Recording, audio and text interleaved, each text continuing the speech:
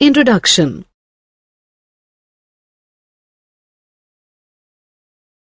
Hello, Mom. I'm here as promised. Let us go for the movie. Vidushi, you will have to wait for half an hour. Let me complete this drawing. It is all right, Mom. I can wait. Tell me, Mom, how do you draw these huge buildings and their interiors? With the help of these instruments.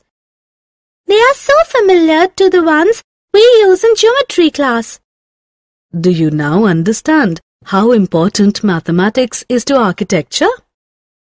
Yes, Mom, I do. In this lesson, you will learn practical geometry. Objectives. At the end of this lesson, you will be able to construct a circle, construct a line segment, draw a perpendicular to a line, draw the perpendicular bisector of a line segment, draw the bisector of an angle, construct angles. Construction of circles. A circle is a two-dimensional figure. Every circle has a center. The distance between the center and the boundary of a circle is known as its radius. The line segment through the center of a circle with its end point touching the boundary of the circle is known as the diameter of the circle. The diameter of a circle is twice its radius. We draw circles with the help of a compass. Compass is an instrument with two arms. While one arm remains fixed, the other arm with the pencil moves freely. Let us use a compass to draw one circle, two intersecting circles, three concentric circles. One circle. Let us draw a circle with 3 centimeters radius. Place the compass on a ruler and widen it to measure 3 centimeters. Mark the center of the circle with the sharp end of the compass. Move the arm with the pencil around, keeping the other arm fixed at the center of the circle. The circle is formed. All the points on the boundary of a circle are equidistant from its center. Two intersecting circles. Intersecting circles may or may not have the same radii. Let us now draw intersecting circles. Draw a circle with 4 centimeters radius. Draw a circle with 5 centimeters radius in such a way that it passes through the first circle. We have 2 intersecting circles. 3 concentric circles. Concentric circles are circles with the same center but different radii. Let us now draw 3 concentric circles with the radii 2, 3 and 4. Mark the center and draw a circle with 2 centimeters radius. Draw the second circle with the same center but a different radius of 3 centimeters. Draw the last circle again with the same center but a different radius of 4 centimeters. We have 3 concentric circles. Construction of line segment. A line segment is a measurable part of a line with 2 definite endpoints. We use a ruler and a compass to construct a line segment. Let us construct a line segment 5 centimeters long. Draw a long line M. Mark a point X on it. Place the compass on a ruler and widen it to measure 5 centimeters. Place the sharp end of the compass on point X. Rotate the other arm with the pencil to make a mark at point Y on the same line. We have a line segment XY which is 5 centimeter long. Suppose a 6 centimeter long line segment PQ is given. We want to create another line segment ST of the same measurement. How do we do it without using a ruler? Use the compass to measure PQ. Draw a long line L. Mark a point S on it. Place the sharp end of the compass on point S. Rotate the other arm with the pencil to mark point T on the same line. We have a line segment ST which is a copy of the line segment PQ. Construction of perpendicular to a line. A perpendicular to a line cuts it at right angles. A perpendicular to a line can be drawn into 2 ways. Through a point on the line, through a point outside the line. Let us learn to construct perpendiculars in both the ways. Perpendicular through a point on the line. Draw a long line M. Mark a point A on it. With point A as the center and any radius, draw an arc to cut line M at 2 points C and D.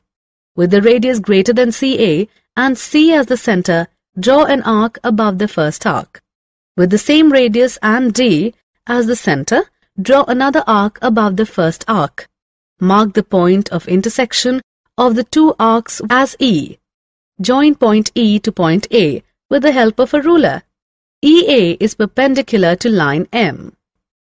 Perpendicular through a point outside the line.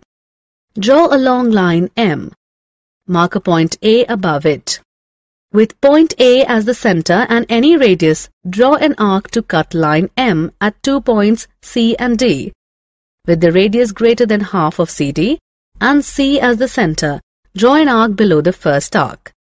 With the same radius and D as the center, draw another arc below the first arc. Mark the point of intersection of the two arcs as E. Join point E to point A with the help of a ruler. AE is perpendicular to line M. Construction of perpendicular bisector of line segment. A perpendicular bisector of a line segment intersects it at right angles and divides it into two equal halves. Draw a line segment XY. Measure on the compass a radius more than half the length of XY. Point X as the center. Draw an arc above and below the line segment. With point Y as the center, draw another arc above and below the line segment. Mark the points of intersections of arcs as A and B. Measure OX and OY with the divider. OX is equal to OY.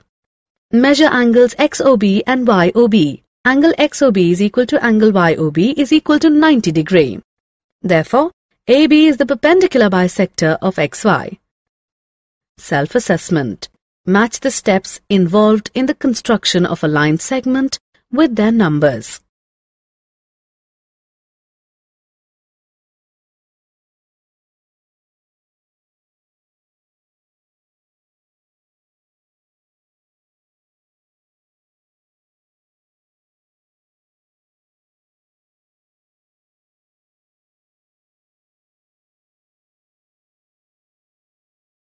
Construction of bisector of angle. The bisector of an angle divides it into two equal halves. Let us learn to construct an angle bisector.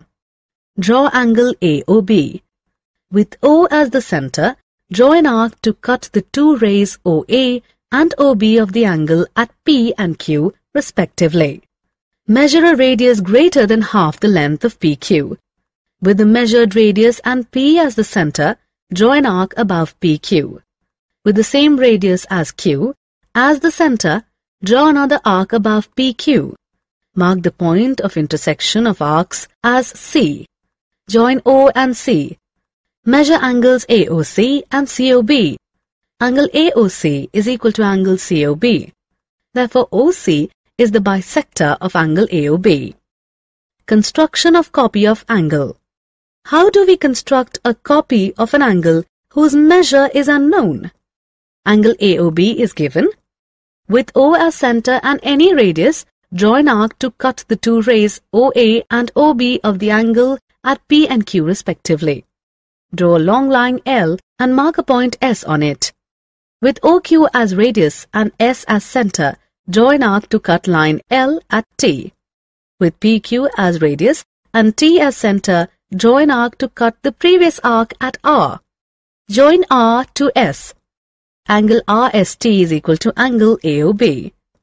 Construction of angles. Let us now construct some special angles one by one. 30-degree angle, 60-degree angle, 120-degree angle. Construction of 30-degree angle.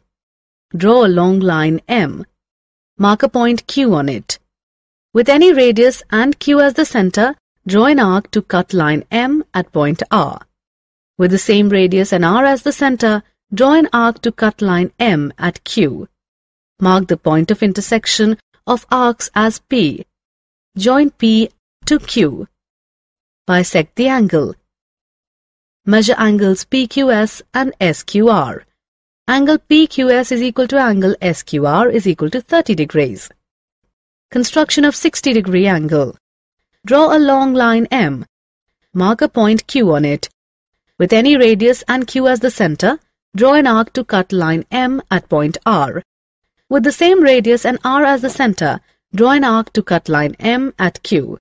Mark the point of intersection of arcs as P. Join P to Q. Angle PQR is formed. Construction of 120-degree angle.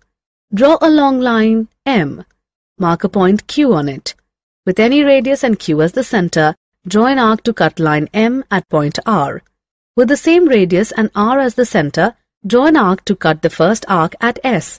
With the same radius and S as the center, draw an arc to cut the first arc at P. Join P to Q. Angle PQR is formed. Assessment. Match the following descriptions to their respective options.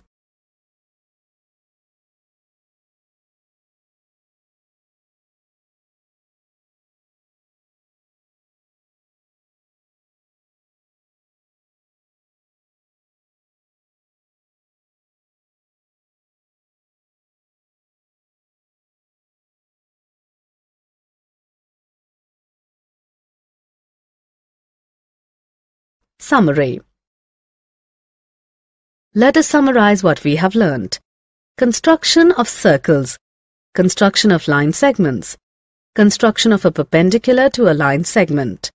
Construction of a perpendicular bisector of a line segment. Construction of an angle bisector. Construction of angles.